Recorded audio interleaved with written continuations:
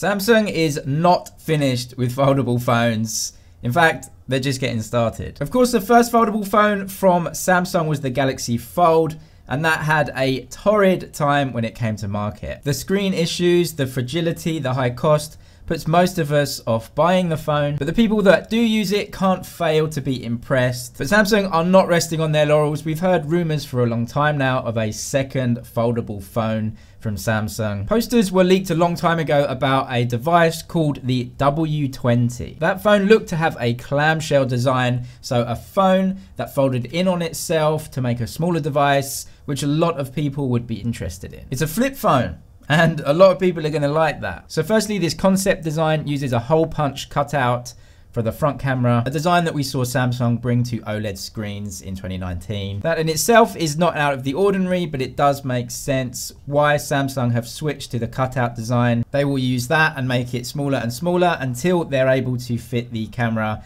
under the screen, and we have absolutely no notches whatsoever. Another cool feature of the phone is it looks like you can fold it halfway and then stand it up in front of you, for example on a table, and still have some use for it. You can take selfies or start a video call and not have to actually hold the phone in front of you. When it is folded in half, because of the folding screen, you would need a small gap where the hinge is to accommodate the screen. The concept itself shows the phone almost fold in on itself, but I think in reality that gap would be a little bit bigger than what we see in the concept video. In terms of size and design, of course, Samsung haven't revealed that yet, but a separate report from Bloomberg pointed to a new device with this type of design that could possibly feature a 6.7-inch screen. So that would make the device only a little bit bigger than the norm for Android phones right now, which is about 6.5 inches. Also expect a taller or longer aspect ratio in this type of phone. We know that the upcoming Galaxy S11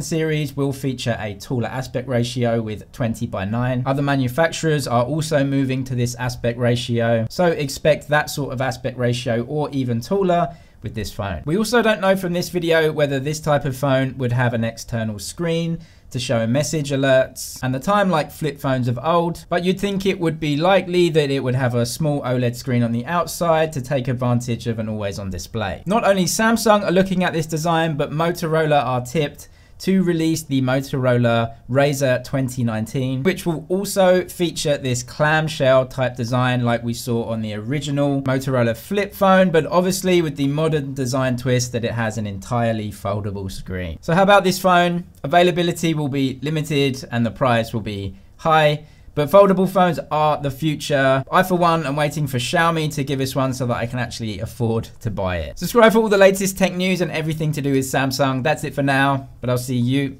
in the next one.